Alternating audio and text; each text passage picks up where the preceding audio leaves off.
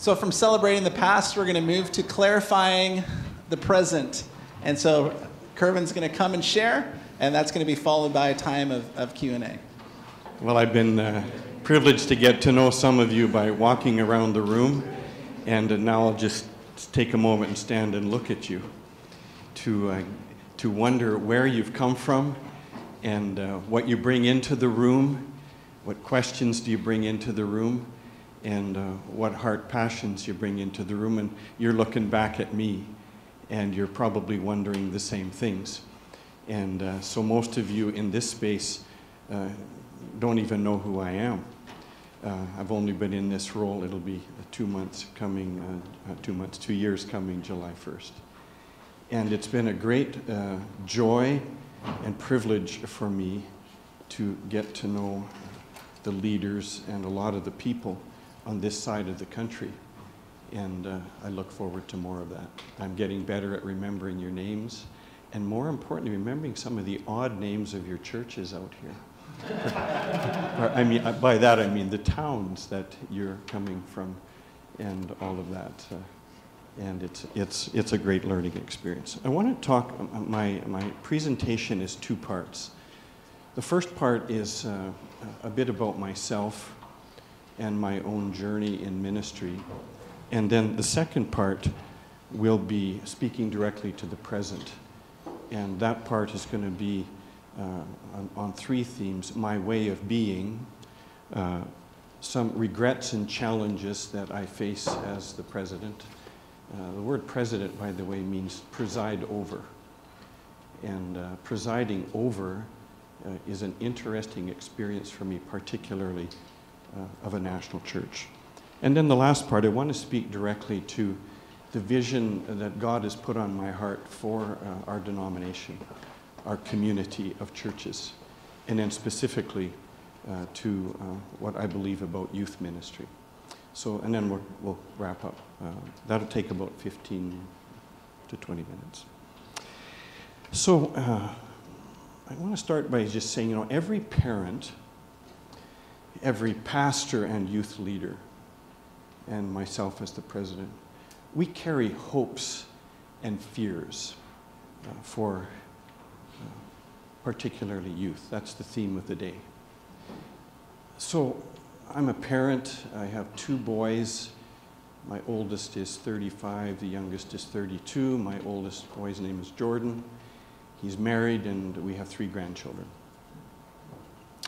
And they're our pride and joy in terms of the way they're parenting their children to love Jesus. And they're 7, 5, and 3, and they love Jesus. And we're very proud of them. My youngest son's name is Tyler. Tyler is 32 years old. He's a special needs adult. And he's about 7-ish years old in his mind with teenage attitude. So he has lots of ambitions and aspirations, like getting married. And we would want that for him, but I keep telling him, you have to know everything there is to know about being a good husband before you can get married. So those of us that are married, have we figured it out yet? But he has, he's a forever teenager in a lot of ways, in his way of being. So parents have hopes and parents have fears for their children. And pastors have hopes and fears for the youth that you are responsible for. In my ministry journey, I was never a youth pastor. But I always had youth pastors or youth leaders that I was privileged to work alongside of. And so we carried, as the lead pastor, hopes and fears for the youth that were under our charge. That was the same for me when I served as the president of Hillcrest College in Medicine Hat. So they were more young adults at that point than teens. But those hopes and those fears were very real in our hearts, as they are in yours. And it's the same for me as your president. The hopes and the fears that I carry for the youth are no different than, I think, when I thought about parenting and then pastoring and all of that. So those are real.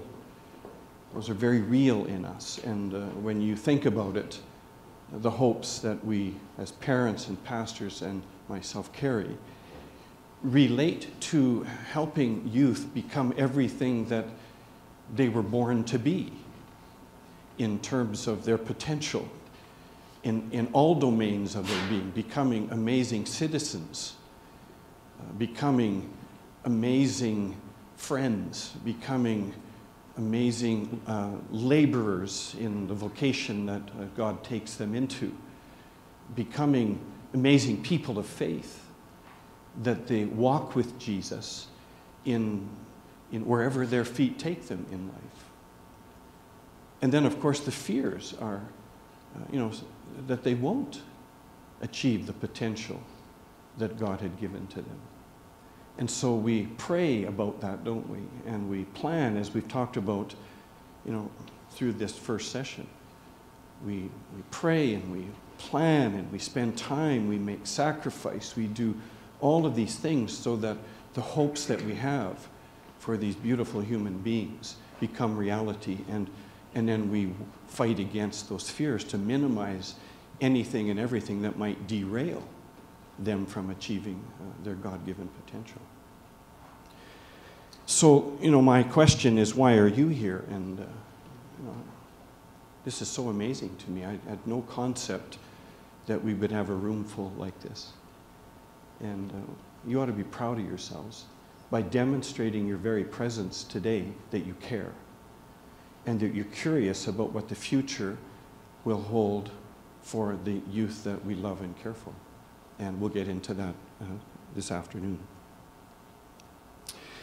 I do want to honor this first session that we had, Dan, and Marty, thanks for planning all of this. You put a lot of work into it, and we appreciate that. There was a phrase that came across my mind years ago called "good beginnings never end." Good beginnings never end. And this focus on the past is all about good beginnings. The good beginnings that we've experienced through the plans that people laid and the plans that people executed have laid an amazing foundation of which you gave testimony of that today. I think of the good beginnings that never end are about youth leaders and youth pastors and camp leaders and parachurch leaders and people like Gavin there that you've honored already, and of course his wife Peggy. They were a team, weren't they? And Mark and Jamie over here, and Allison and Mark from the other side of the country. These people became catalysts in the life of this denomination, and there were people that were before them that were, someone mentioned Dennis Bell and the contribution he made, and Mike Wright's name wasn't mentioned, but Mike has been part of our journey for these past years, and don't want to forget Jillian Zettler. I don't know if you're here today. Are you, Jillian? I didn't know if she could make it today or not, but that list is longer than what I just said, but good beginnings never end because of people who are giving their lives to the cause of Christ, and that includes now us, and it includes the generations that will come after us. So we just honor all of those people. So I want to talk about the present. I want to talk about my way of being. And this may matter to you, it may not matter to you, but I hope it will matter to you when you think about it. And so this will just give you a sense of at least the ideal that I want to achieve in giving leadership. And I begin with the word love. But the way I declare that value in my life, some of you, if you've received an email from me, you'll know that the signature on my email is your friend and fan of God's future in you and through you. And that's a goofy way in some ways of saying, I love you. And I long to be the friend of any human being that I meet. It doesn't mean I always am. But I'm not responsible for that. I'm responsible for my ambitions and my desires and my way of being. That I grieve, actually, when people send me messages that they don't like me, or they don't want to be my friend, or whatever, because this is my natural bent. And to be the fan of human beings, and to be the fan of their potential, and their kingdom potential, is how I give my life, have given my life, all my life. You know, I've been in ministry now, I think 35 years or so, but you know, I don't remember a day that I didn't know Jesus. So I remember in elementary, always watching out for the person that was last picked on a team. Some of you may have been that person. Or the people that were just different in school. And for whatever reason, but the grace of God, of course, you understand that, was drawn to those people to help them become everything they were intended to be. And so, you know, my son Tyler, he reminds me of that every day, because he will never achieve his potential without some human beings in his life. And so I am your friend and fan. I'm the friend and fan of youth and children and singles and special needs people and young adults and seniors that are in our churches. The second value is to listen. And I'm not always the best listener, but boy, oh boy, I sure want to be. I try. I go into churches, and I won't go into a church unless I get to meet with the board, because I want to listen. I want to listen to their story. I want to listen to what makes that church tick. I want to listen to the struggles that are going on. I want to listen to their ambitions. And then we can talk about that and pray together and so on. And I'm convinced that listening becomes vitally important, particularly in this age of complexity. You as youth leaders and youth pastors, you know that. The changing world of youth is like it's on warp speed. And I don't know how you do it, actually, in terms of staying. Maybe you don't feel like you're staying ahead of the change, but at least staying with it and being the presence of Jesus in the lives of these youth that are struggling with stuff that we never struggled with. You know, the sin in our day was going to movie theaters or a bowling alley. It's tough, yeah, it's tough. Yeah. You know, drugs were just coming on the scene, at least in the town that I grew up with, and all of that. So you have a tough job. And so to listen to one another. And then that moves into the third value, is learning. Just to listen and learn. And, you know, to learn about living for Jesus in this age and learning how to lead in this age. Your world isn't my expertise. My expertise is in a different world, a different realm. And so learning, for me, it'll be to learn from you becomes critically important. And that comes to the fourth value, which is to lead.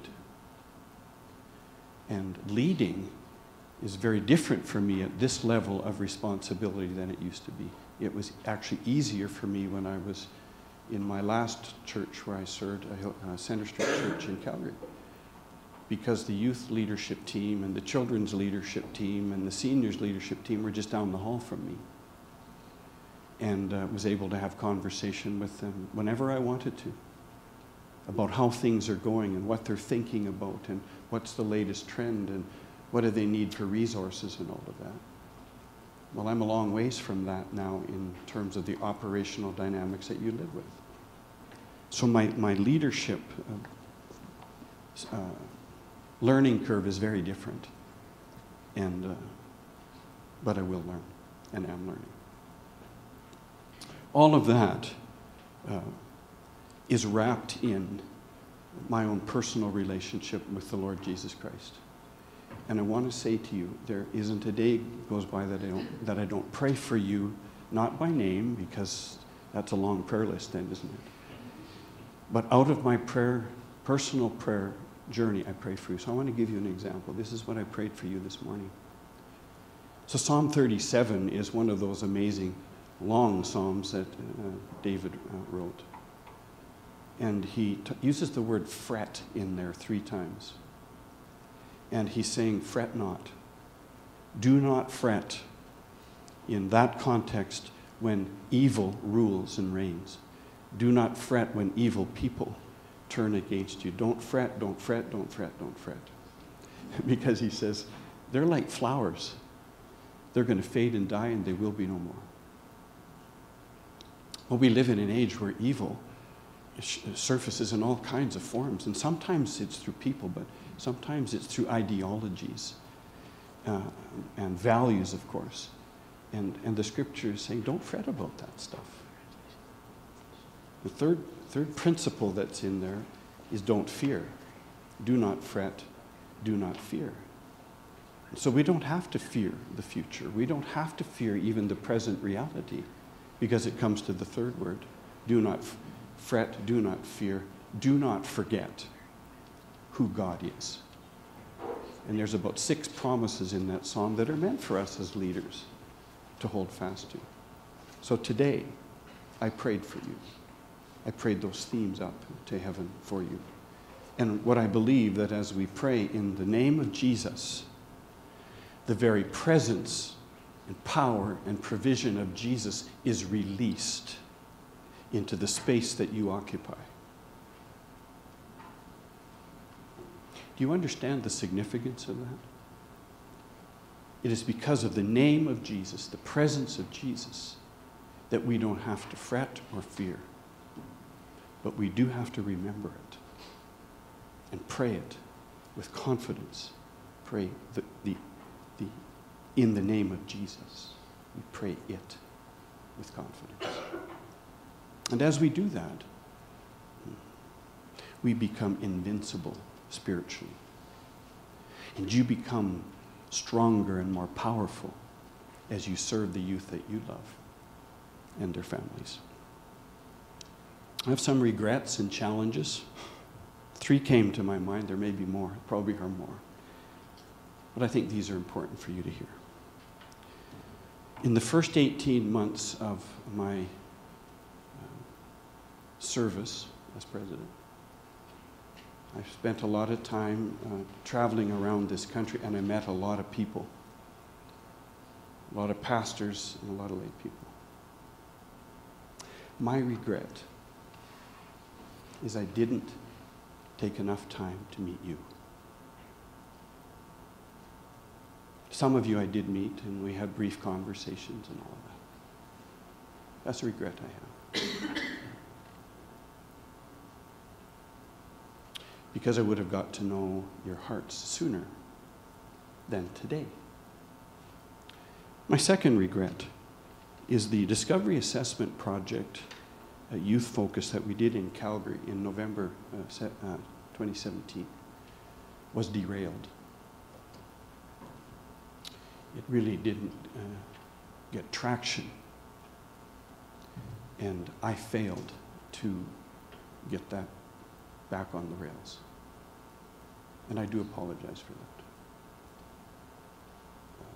that. I think the enemy loves to derail good plans. And I just failed to get that back on the rails. The third one is that Canada is geographically huge. I know that now, more than I ever did. And it's diverse. Do you know that you people are different out here? I did not know that. You're probably different, divergent. Yeah, I'm discovering that too, that even within the province there, I did not know that. You see, for 20 years of my ministry, I was in one city, in one church, and I think that affected me in terms of thinking that everybody's the same everywhere you go, but it's not like that. So there's this divergency that's across our country. And the other piece is the historical context that I was hearing today.